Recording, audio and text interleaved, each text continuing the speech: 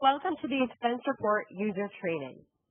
Today we'll go over how to start your expense report, add expenses, attach your receipts, and submit your expense report to the approval queue.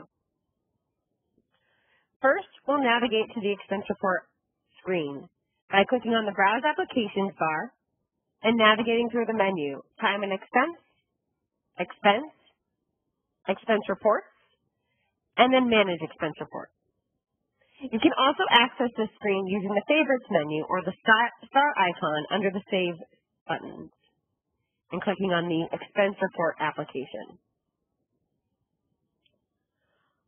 The Expense Report screen looks a lot like your timesheet screen in that it has a header section and a detail section down below.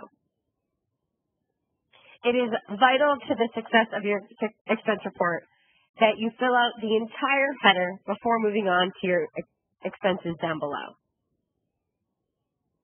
So we will go through the Purpose, Locations, and Default Charges tabs before we add any expense lines to our report.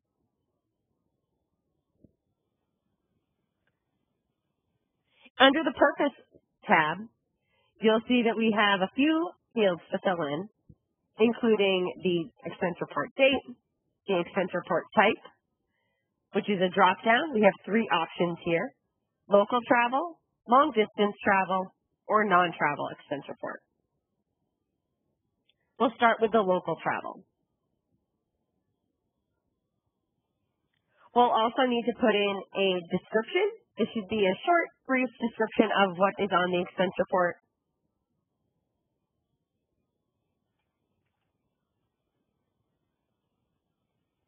And then we'll enter the from and to dates. For local travel, it'll probably usually be 1 day. If you want to submit multiple days on one expense report, you can make this a longer period of time and then just change your expense date on each line down below. Next, we'll fill in the purpose. And this should be a more detailed description of the items on your expense report. Now that our Purpose tab is completely filled out, we'll move on to the Locations tab. Click Add Location link under the Location column, and you'll get a pop-up window. In this location, you can just enter something that makes sense to this expense report, and then click the Apply button, and you'll see that location fill in to the screen back behind. Once the location is filled in, we can move on to our Default Charges tab. This is where we'll enter the project for our expense report. You can use the magnifying glass in the charge field to access your charge tree, very similar to the charge tree that you access in your time card.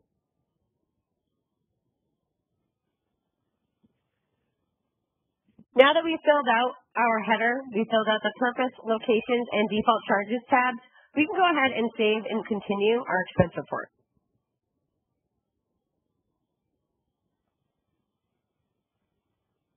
You can see once I've hit the Save button, my expense report ID fills in. The description also will fill in depending on what I put into that Purpose tab. Once we've saved our header, we can move on to our claimed expenses down below. Add a claimed expense by clicking the Add Claimed Expense button, and then use the magnifying glass to identify the category.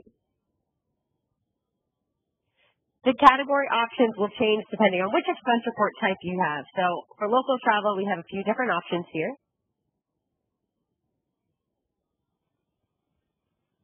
You'll see that once we've picked a category, the expense type will automatically fill in as well. You can, again, if you have an expense report that's covering multiple days, you can edit the expense date to align with the date that expense is actually incurred. And depending on which category you pick, there'll be different fields that are required or not. So with the mileage category, we have a Details Other tab that is required to be filled out. This is where we will enter our mileage Total number of miles for the trip is entered here. Any personal miles, so if you took a detour for a personal reason, you could deduct those hours from your reimbursable total. 0 is a perfectly acceptable answer for personal miles, and the total down below is the number of miles that you will actually be reimbursed for. Moving on to our expense amount tab, you can see that the expense incurred is automatically calculated depending on that previous details tab. And now we can go ahead and save our first expense. Let's go ahead and add another claimed expense to this expense report. Click the button. Again, choose your category.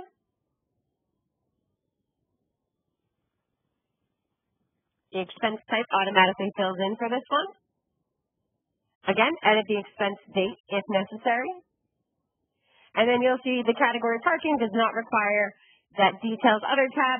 We can skip straight to our expense amount tab and enter our expense incurred. Go ahead and save and continue. Let's check out a different expense report type. We'll start a new expense report by clicking the New Expense Report button up above.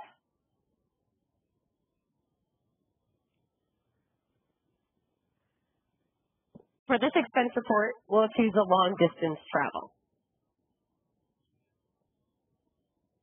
Again, we'll fill in our description. For those of you that require contract officer approval before traveling, you can enter your travel request approval number in that description field.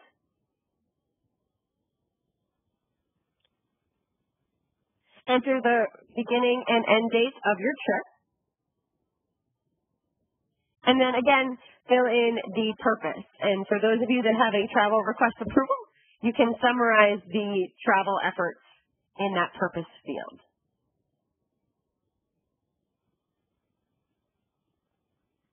Moving on to the Locations tab. Again, click Add Location. This screen is a little bit different than our local travel location screen.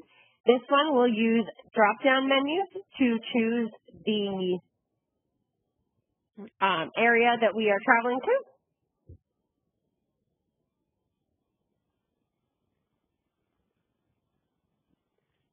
And then click Apply.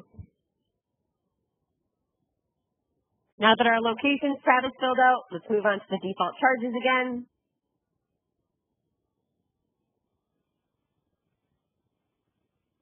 And save our expense report now that we have filled out that purpose, locations, and default charges tabs.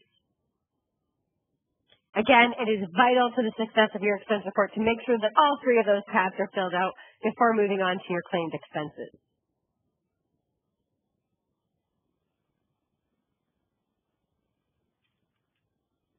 Add claimed expense.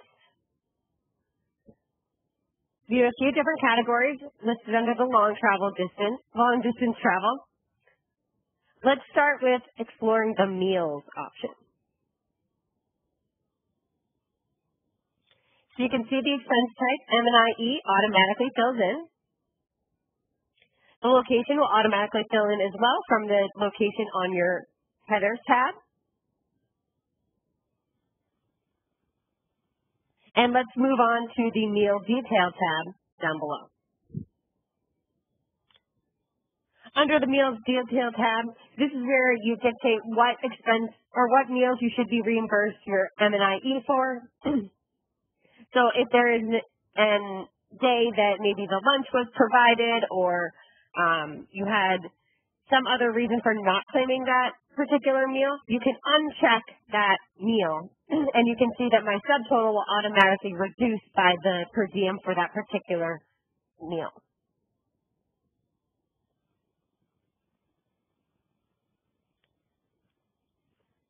This per diem will automatically calculate based on the location that you input in your location header tab, as well as the from and to dates on your purpose tab. You'll notice the first day of trip and last day of trip checkboxes next to the from and to dates.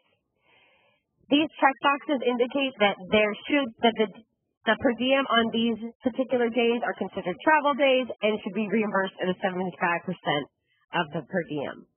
That calculation is taken into account when the system calculates the subtotal.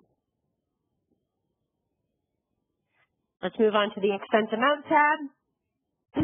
And you can see the expense incurred will automatically fill in from that previous meal detail tab. We'll save after adding that expense. Let's add another claimed expense to our long distance travel expense report. Let's take a look at the lodging expense category. You can see that per diem lodging is the first automatic default in here with the location. The check-in, check-out dates automatically fill in from your header as well. Let's move on to the room rates tab. You'll see that you have to input your individual room rate and the tax rate per night.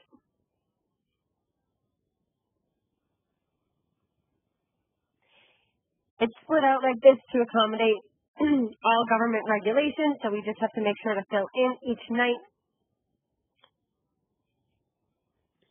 And then move on to the expense amount tab. In the expense incurred box, go ahead and enter the total for your particular lodging cost. This expense incurred amount must match the total on your room rates tab. Once we've ensured that those two amounts match, we can go ahead and save that expense. Let's add one more expense line to our long distance travel expense report.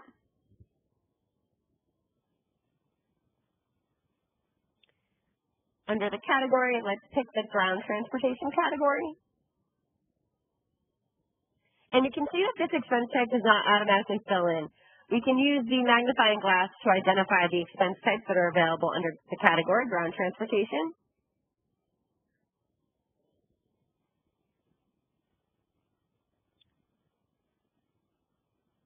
So let's choose car rental. Again, edit your expense date if necessary, and then enter the expense amount.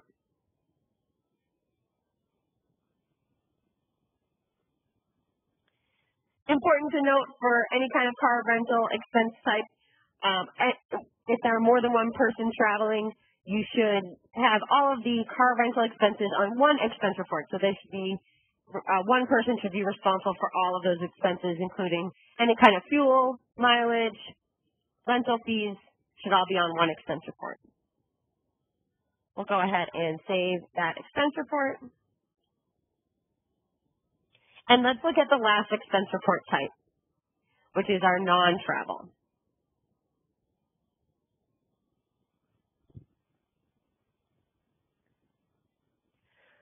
You can see for the non-travel expense report, the from and to dates are no longer required fields.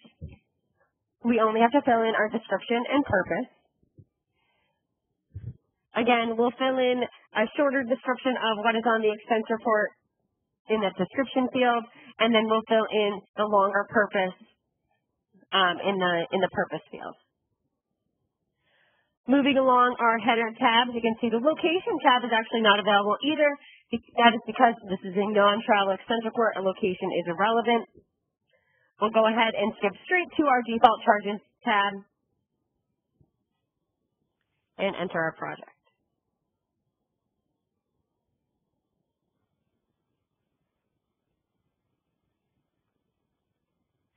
Let's go ahead and add a claimed expense to our non-travel expense report.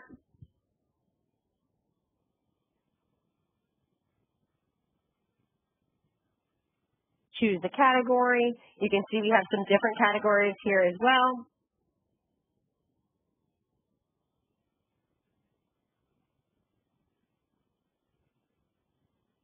Again, different categories require different fields. So the supplies category requires a detailed description.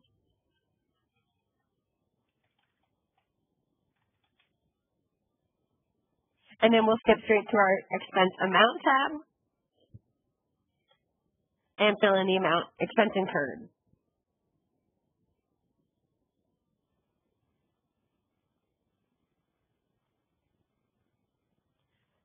Now that we've reviewed all the different expense report types, let's look at how to attach your receipts and submit your expense report. To attach receipts, you can navigate to the Overall Attachments tab in the header.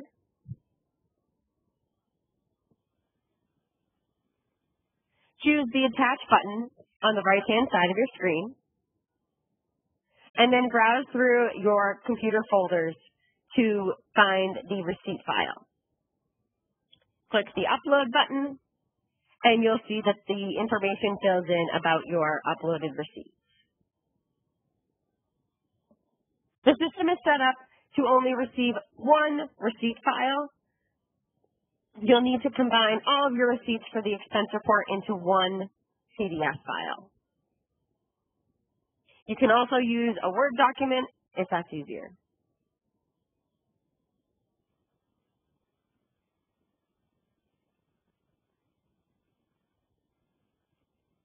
After you've uploaded your attachment, make sure to save your expense report.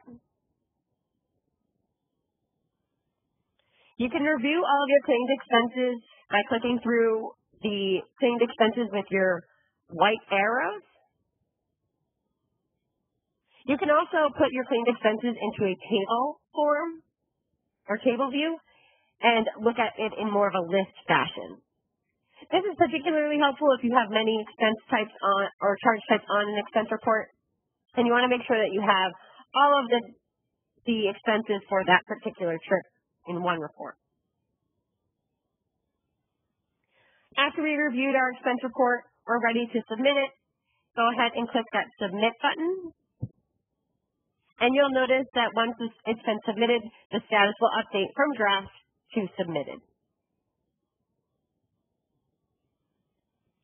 If I click on the submitted status, I'll get a pop-up that shows the workflow of this particular expense report. The lines in green are the lines that have been completed. You can see the person and timestamp that completed those items. Any items in yellow are the next pending items.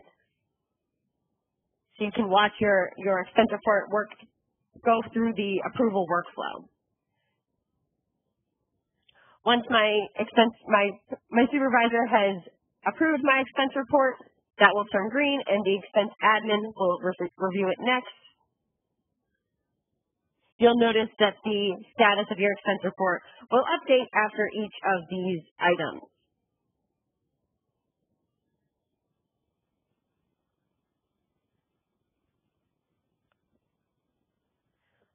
Once my expense report is in the submitted status, from an employee perspective, I'm done with my expense report. It's completed, unless it's been rejected, in which case I would have to edit and resubmit. That is all for the expense report user training. Good luck with your expense reports.